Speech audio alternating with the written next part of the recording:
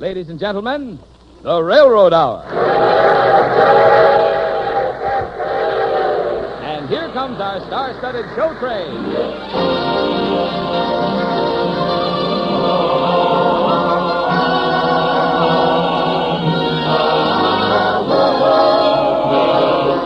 Tonight, the Association of American Railroads presents The Swedish Nightingale, a new musical play about Jenny Lind by Lawrence and Lee, starring Gordon MacRae and his charming guest, Dorothy Warrenshow. Our choir is under the direction of Norman Luboff, and our music is prepared and conducted by Carmen Dragon.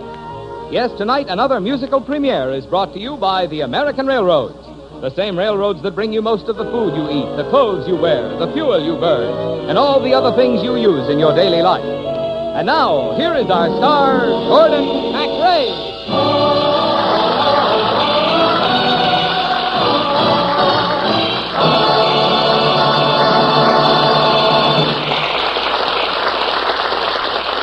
Thank you, Marvin Miller, and good evening, ladies and gentlemen.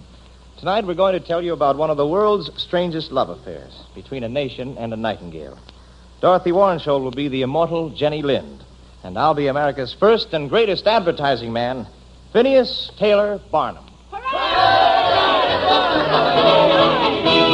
Give cheers to B.T. Barnum. Hear, hear for B.T. Barnum. 7 wonders you can see 'em in his wonderful museum. The 7 wonders of the modern world. See 'em all in Barnum's American Museum. Came down to Manhattan town, poor as a clown and a hand-me-down. Found me a gal worth her weight in gold, 161 years old. 161? That's right. Oh, I don't believe it. Well, here's a document proving she was nursemaid to George Washington, the father of our country. Give a salute to B.T. Barnum. Don't hoot at B.T. Barnum, though his show is mostly humbug. He got the dough to show he's some bug. Saw a fellow walking down the street, 2 foot tall in his stocking feet. Changed his name to Thomas Thumb, made him a general too, by God. Meet the world's smallest human being, General Tom Thumb. Shake his hand at Barnum's wonderful American Museum. Hip, hip, hooray, B.T. Barnum. Hey, hey, B.T. Barnum. 7 wonders you can see 'em in his wonderful museum. Tickets, only 25 cents, 1/4 part of $1. 7 wonders you can see 'em with a ticket to his museum. P.T. Barnum, P.T. Barnum. Lord, Phineas, how the money rolls in. Well, I'm not interested, Legrand. Not interested, Phineas. The cash box at the American Museum has more quarters than the United States Mint. But I'm tired of being a faker. Do you know what they're calling me in the public press? Barnum, the Prince of Humbug. You love it. I'm surrounded by freaks. Thank you. Oh, no. Not you, Legrand, but I'm restless. I wish I could give the public something really magnificent. Something they couldn't scoff at. Why don't you put an angel under contract? Charge folks 25 cents to touch the feathers of her wings. My friend, there is an angel in this world walking the earth at this very moment. A woman so lovely and talented, so pure that kings kneel at her feet. And crowds pressed by the thousands, the tens of thousands, merely for a distant look at her. Who is this paragon? Well, haven't you read the dispatches from Europe, Legrand? About the Nightingale, the Swedish Nightingale. On the wings of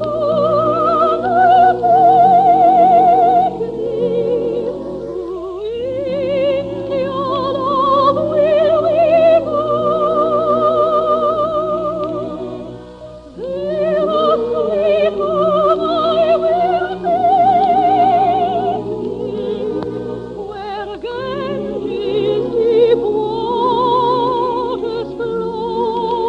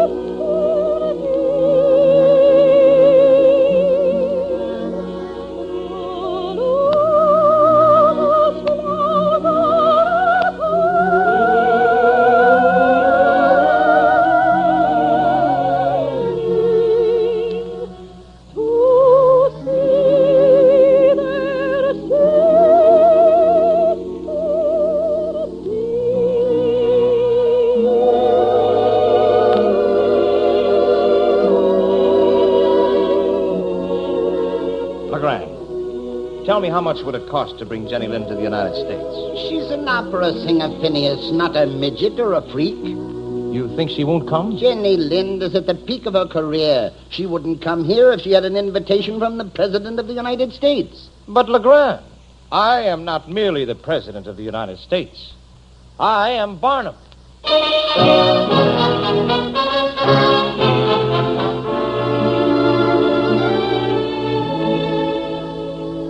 Josephine, Yes, Jenny? we must pack our trunks. We're going to America. Why, that's a land of Indians and wild Oh, animals. nonsense, Josephine. America is a land where everyone is rich and cultured. And the most rich and cultured person of all is Mr. P.T. Barnum. How do you know? Why, Mr. Barnum says so. In this letter. Does he say anything about money? Oh, I thought $150,000 would be a nice amount of money. $150,000? Plus expenses, of course. Oh, but Jenny, you know nothing about this Mr. Barnum. He may be a tyrant, a slave driver. Oh, I'm sure he is a very nice man. Oh, he has such pretty stationery.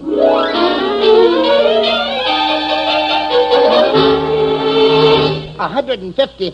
$187,000, Legrand, including her expenses and her conductor. You won't pay it.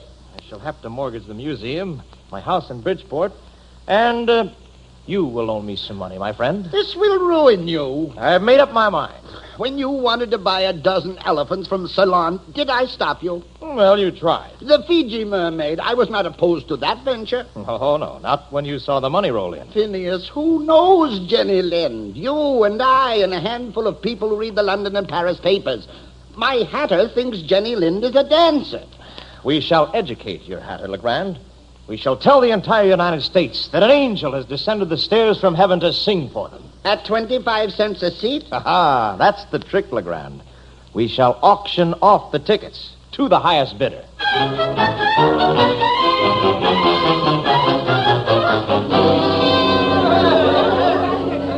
Shield your eyes, America. You are about to gaze on Jenny Lind.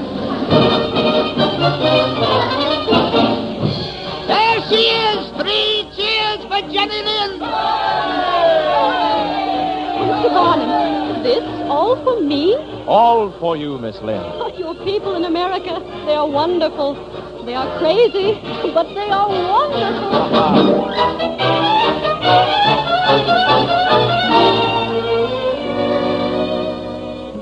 And now, ladies and gentlemen, Miss Jenny Lind will accompany herself at the piano as she sings the Echo Song. You will hear her perform a perfect imitation of an echo, rebounding from mountain cliffs of her native Sweden, as the herdsman calls to his flock. Miss Lind. Grand.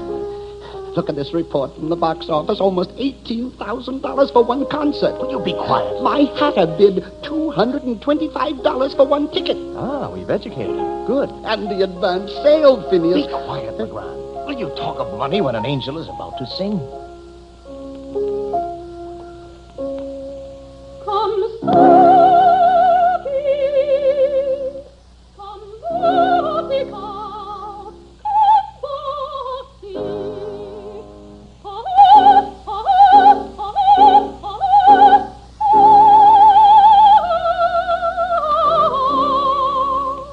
Come cow, come calf, come bossy, come brindle and cherry and glossy. The smith with his tongs and hammer is here. He'll put a brand on my bossy's dear. The naughty old sheriff's so ordered. Come Sophie, come Bossy, come Bossy.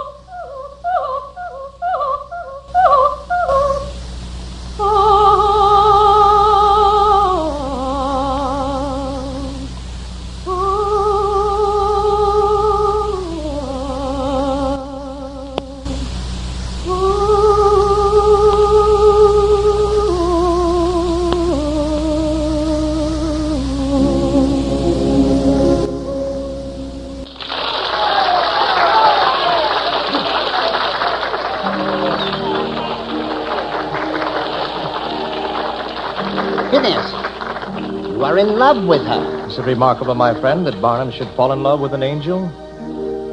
My heart on a summer night quotes the sound of your singing like the perfume of a flower.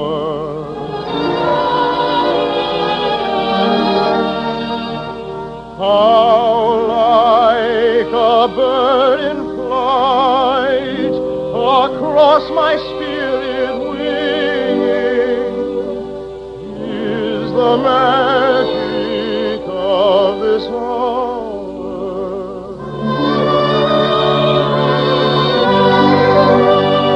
I hear and I am lost, in the sound. I hear and I am spellbound. I forsake all delights for the one I adore.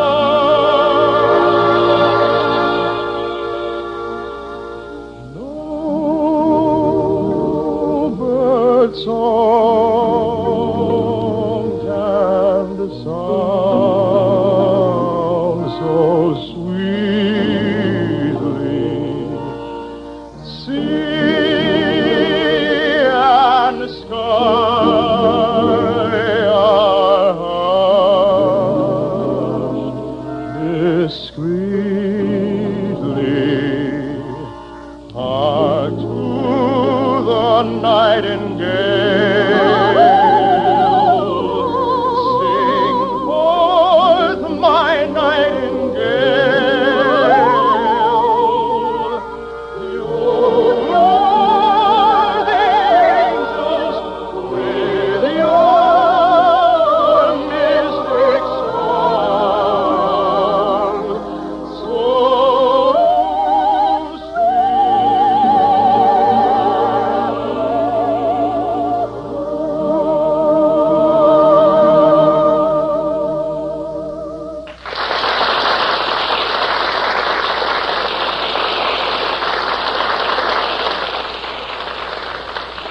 In just a moment, we'll return with Act Two of The Swedish Nightingale.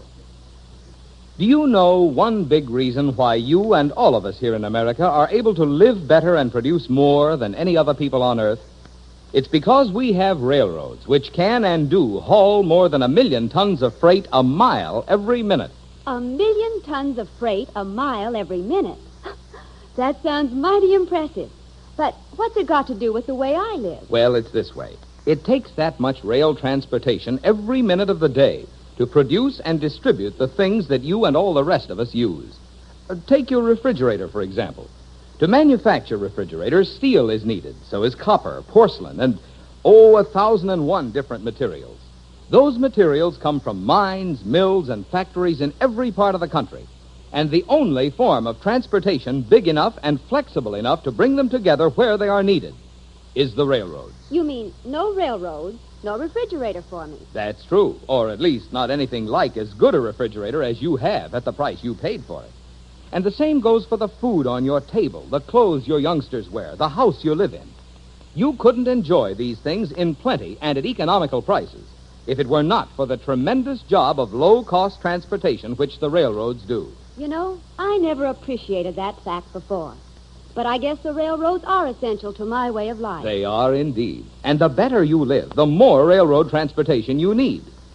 That's true of the nation, too. Our defense effort would come to a standstill without adequate railroad transportation. Well, can we count on the railroads to keep on meeting our needs? The railroads have spent more than $6 billion since the end of World War II, an average of over $1 billion a year on improving their highways of steel, in order to give you the kind and quantity of transportation you need. And the railroads will keep on expanding and improving their service right up to the limit of available money and materials, a service that is absolutely essential to your way of life and to the health and strength of America.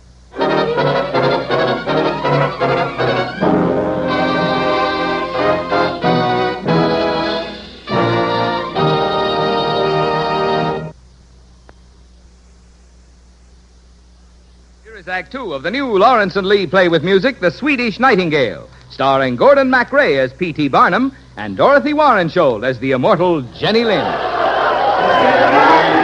Jenny Lindo, come to your window. Jenny Lindo, Jenny Lindo, come out tonight. Oh, Jenny Lindo. 3,000 firemen with flaming torches gathered outside her hotel suite in the Irving House to sing a tribute to the Swedish Nightingale. Her concerts were filled to the rafters. In Boston, a man paid $625 for a ticket to hear Jenny sing. Longfellow, Emerson, Webster, Whitman, even President Fillmore himself all cheered and applauded Jenny Lind. I cheered her with my eyes from the wings, and my heart sang with her in every melody that poured from her precious throat. Men call her the lass with a delicate air, with a delicate air. Men call her the lass with a delicate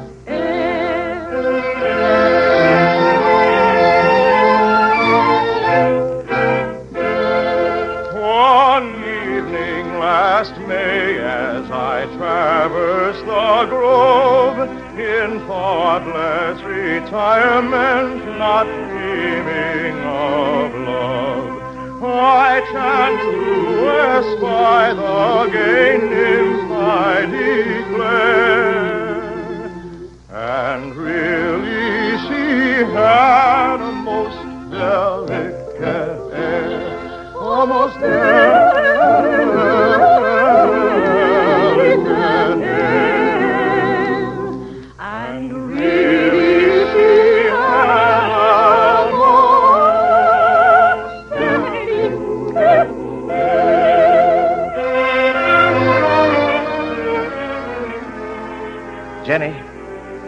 Jenny, I have something important to say to you. And I have something important to say to you, Mr. Barnum. Why, Jenny? When I came here, I expected that you would present me as an opera singer. The foremost in the world. Well, then why have you sold me to your American public as a monstrosity? People come to gawk at me, not to hear me sing. Miss Lind. A cigar is named after me, and a sausage. And look at this. By the Waterman tea kettle, it sings like Jenny Lind. I have no control. Mr. Barnum, how much will it cost me to be released from this contract with you? You are dissatisfied with the contract? Yes. Give it to me. Mr. Barnum.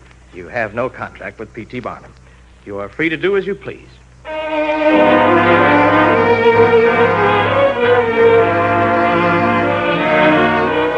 Phineas, you tore up the contract. She was unhappy with it, and I am a man of honor. She cost you $250,000. I'll make it back 10 times over. Without a contract?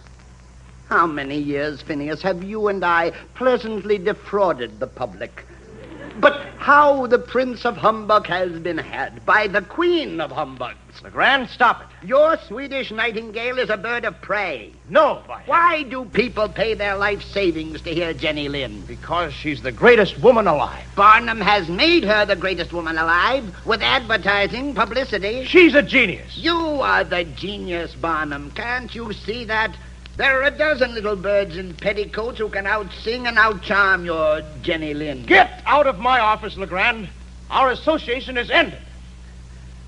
All right, Phineas. But I tell you, you're ruined unless you get rid of this devil in a hoop skirt.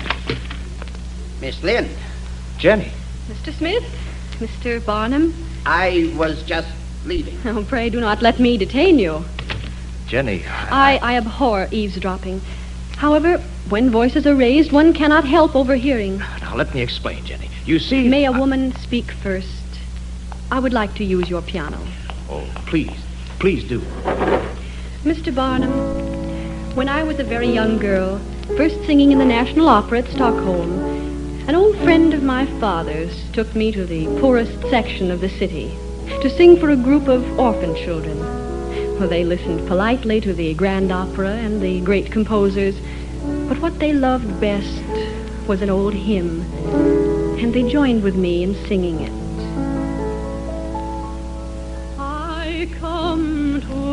the garden alone,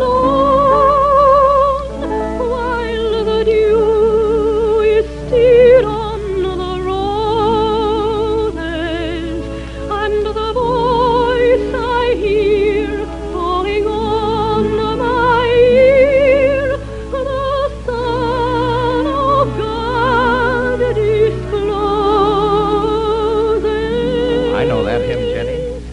And he walks with me, and he talks with me, and he tells me I am his own. And the joy we share as we tarry there, none other has ever known. When I left those orphan children, Mr. Barnum, I cried. And I promised that I would share the Lord's goodness with those little ones who have been less favored with his blessings. Dear Jenny, why do you tell me all this? And the money you gave me, the exorbitant price I charged you for this concert tour, I've spent it all. What? It is building a beautiful home for the underprivileged children in my native Stockholm. Jenny. You see, I do keep my promises, Mr. Barnum, and I will not break my promise to you. You will complete the tour? Under whatever terms you say. Jenny Lynn, you know, of course, that I'm in love with you. Oh, you're not. I am. You're in love with a picture in front of a music hall. You're laughing at me. But what do we have in common? I am in love with notes of music. And you, Mr. Barnum, are in love with the notes which the presidents have the president's pictures on them. Jenny, I shall take you on a triumphal tour of the capitals of Europe. The entire world will bow down before the Swedish Nightingale. This is my farewell tour. No. When I leave your management, I shall never sing again. But why, Jenny? You're a young woman at the very peak of your voice and your powers. Oh, can you think of a better time to leave the stage? You're an angel. You are kind enough to the mortals who adore you never to break the spell. Well, perhaps you're right, Jenny. Never to spoil the brilliant memories. With a voice that would be only an echo of my youth. Jenny, what will you do when you retire? Oh, I think I shall go back to Europe and live near trees and water and a cathedral. I shall come with you. Oh, please, no. The quiet would kill you. And besides, dear Mr. Barnum, the earthquakes and the volcanoes would be so lonely without you. But I shall think of you often and fondly. And I shall always remember you, Jenny Lynn. When other lips and other hearts their tales of love shall tell in language whose excess imparts the power they feel so well. When heart, oh heart, shall wear a mask, 'twill break your own to see. In such a moment, I but ask that you remember me. That you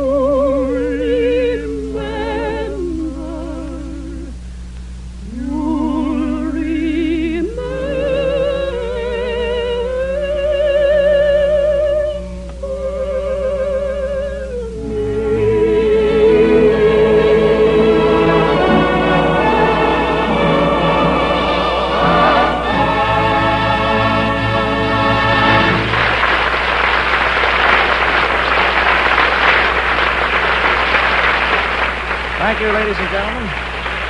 Charming Dorothy Warren Show will be back in just a moment. Meanwhile, our thanks to Norma Varden, Ted DeCorsia, and to our entire company. The Swedish Nightingale was a new musical play written especially for the Railroad Hour by Lawrence and Lee.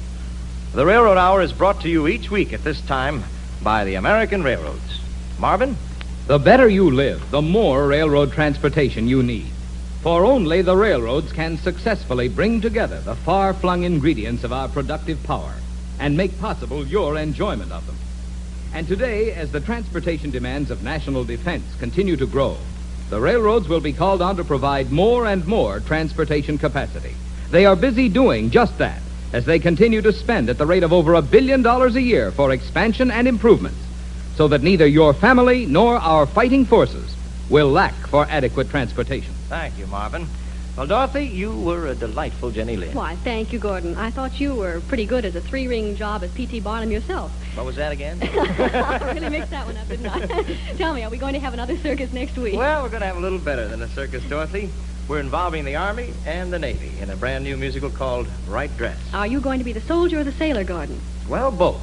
Because this is the yarn that asks the question, well, what happens when a GI and a GOB trade uniforms? And the dream girl of both the Army and the Navy is none other than you, Miss Dorothy Warren Show. I wouldn't miss that for anything, Gordon. See you next week. Good night, Dorothy. And, by the way, don't you retire like Jenny Lind. We need you next Monday. All aboard! Well, dear friends, it looks as though we're ready to pull out. And so until next Monday night and the premiere performance of our new musical, Right Dress, this is Gordon MacRae saying goodbye.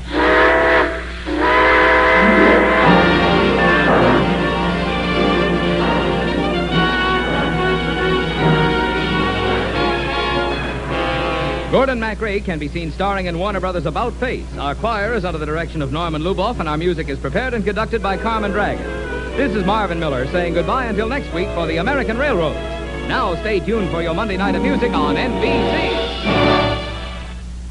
The preceding program was transcribed. Follow the campaign of the next president on NBC by tuning to this station for the latest political developments.